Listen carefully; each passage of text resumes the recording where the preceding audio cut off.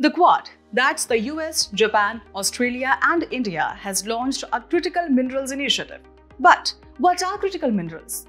They are essential elements like lithium and cobalt used in tech and defense. But why this initiative?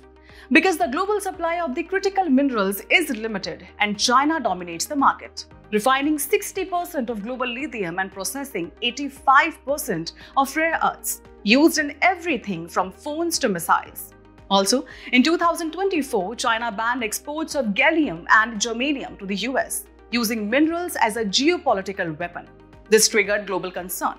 So now, under the newly launched Critical Minerals Initiative, Quad nations will strengthen and diversify supply chains, recover minerals from e-waste and promote transparent, sustainable mining practices. After all, these minerals power your phones, EVs, solar panels and even national defense systems, making them essential to modern life. This is about more than minerals. It's about global power and control.